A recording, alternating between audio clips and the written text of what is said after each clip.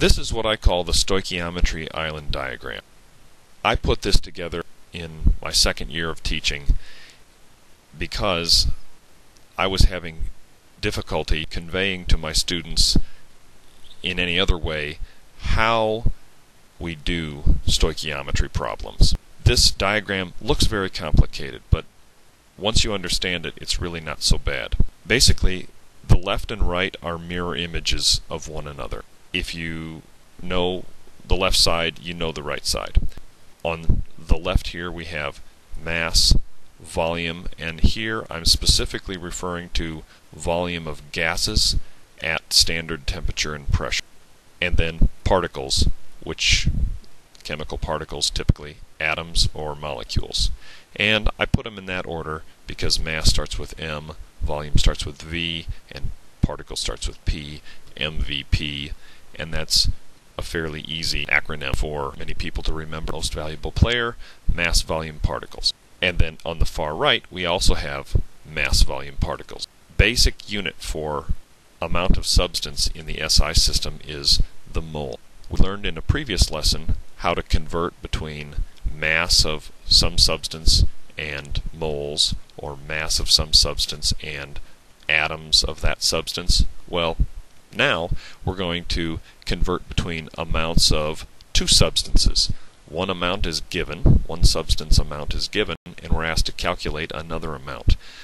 To do that, we need to start on the left side of this diagram, which is why it says here at the bottom substance A, that's the known substance, and then substance B is the amount that we're asked to calculate. To get from one side to the other, you can see here in the middle, we have to use the coefficients from the balanced equation. Let's try a couple of examples. Here we're going to go through what I call straight stoichiometry, and what that means is that the quantity of only one substance is given, and if we have any gases, the conditions are standard temperature and pressure. So here we go. How many moles of oxygen will react with 16.8 moles of sodium? The first thing we need to decide here is which substance is the known amount, which substance is known, and which substance is the one we're asked to calculate some information about. Sodium, we know how many moles, 16.8 moles of sodium, and we're asked to calculate how many moles of oxygen. In our little island diagram model, the substance that we know the amount for is on the left, and the substance that we are going to calculate an amount for is on the right. And that means that since we're starting at 16.8 moles of sodium and we're going to moles of oxygen, this calculation is going to take one conversion factor because we only have one bridge to cross. So let's do that. 16.8 moles of sodium, that's the number we're given. We're going to need one conversion factor. But whenever we cross this middle bridge, we have to use the coefficients from the balanced equation. So we need to write a balanced equation. Here it is. Sodium reacting with oxygen. The only real option there is for that to be a synthesis reaction, which means the product will be Na2O, and if we balance that, we'll get a balanced equation that looks like that. Then, to cross this middle bridge, we're going to use the coefficients from that balanced equation. So, where it says moles of sodium here, I want that unit to cancel, so I'm going to have moles of sodium in the denominator with a 4 in front of it, because that 4 coefficient is what's in front of Na in the equation. Then we're calculating moles of oxygen. So the coefficient in front of the oxygen is understood to be 1. Notice that the coefficient in front of the sodium oxide, we're not going to use that in this problem. Moles of Na cancel. 16.8 divided by 4, 4.2 moles of oxygen. Let's try a little bit tougher example. How many grams of potassium react with 465 grams of nickel-2 phosphide? Again, on our island diagram, the 4 islands on the left represent the substance that we know the amount of. The 4 islands on the right represent the substance that we're asked to calculate about. And since it says how many grams of potassium, that must mean that the 4 islands on the right represent potassium, and the 4 islands on the left represent nickel 2 phosphide. We're starting at grams of nickel 2 phosphide. And remember, the islands go mass, volume, particles. And since we have grams of nickel 2 phosphide, we're starting in the upper left corner. And where are we going to end up? Well, we're going to end up at grams of potassium. Now, which island is that? That would be the one in the upper right, because this triangle would be moles of potassium. This lower right island would be atoms of potassium. So we want to end up in the upper right. So our path is going to look like that, which means we're going to need 3 conversion factors to solve this problem, because we're crossing 3 bridges.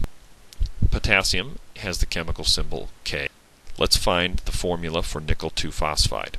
The formula for nickel 2 ion is Ni2+. The phosphide ion, you can convince yourself from the periodic table that phosphorus takes the 3- charge when it turns into the phosphide ion. So nickel 2 phosphide is going to have that formula. These 2 things are going to react with each other. Let's set up our problem. There's the amount of nickel 2 phosphide that we're given. We've already determined that we're going to have to cross 3 bridges, so I'm going to put 3 conversion factors in there. The first conversion factor is going to relate 1 mole of Ni3P2 with the molar mass of Ni3P2. Notice that I put the grams in the denominator so that they will whoosh, whoosh, like that, cancel. Feel free to get out your calculator and your periodic table and verify that if you take 3 nickels and 2 phosphorus, you're going to get a molar mass of 238. Okay, so we've crossed that first bridge here in the upper right, and now it's time to cross the middle bridge from moles of nickel 2 phosphide to moles of potassium. Now, to cross that bridge, we need the coefficients from the balanced equation. And we don't have a balanced equation, so we need to set one up. Potassium, we're told in the problem, is going to react with nickel 2 phosphide. Hopefully you've had a little bit of experience with chemistry, and you recognize that this is going to end up being a single replacement reaction, where potassium metal is going to replace the nickel. Nickel is going to end up by itself at the end, and the potassium and the phosphorus will get together in a 3-to-1 ratio. Now we need to balance this equation by putting a 2 there. That'll give us 2 phosphorus atoms on each side. Then we have 6 potassiums and 3 nickels. Okay, we did all that work so that we could find the coefficients in the balanced equation between nickel 2 phosphide and potassium. 1 nickel 2 phosphide for 6 potassiums. Again, we've oriented those moles not randomly, but such that the moles of nickel 2 phosphide will cancel. And then we need to cross the last bridge, which involves moles of potassium compared to the molar mass of potassium. And from the periodic table, 1 mole of potassium is 39.1 grams. We simply then type this into our calculator: 465 divided by 238.1 times 6 times 39.1, 458 grams.